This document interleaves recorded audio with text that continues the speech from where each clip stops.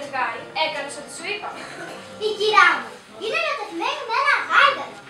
Ενώ κοιμόταν, μεταμόρφωσε ένα περαστικό άντρα σε γάιδαρο. Εκείνη την ώρα έτυχε να ξυπνήσει την τάνα και με την πρώτη ματιά τον ερωτεύεται. Αυτό δεν μπορούσα ποτέ να το φανταστώ. Τι έγινε όμως με τον Αθηναίο, του έριξες το μαγικό φίλτρο? Μα φυσικά και το έκανα. Ενώ κοιμόταν με την Αθηναία στο πλάι του έριξα τα μάγια, έτσι ώστε όταν ξυπνήσει αμέσως να δει αυτή. Μείνε δίπλα μου.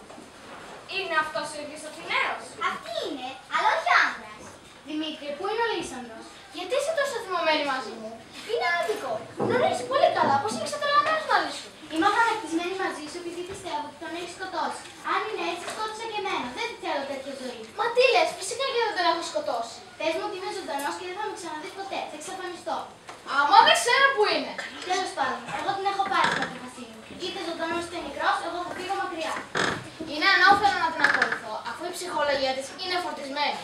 Θα μείνω εδώ να σε απλώσχερα.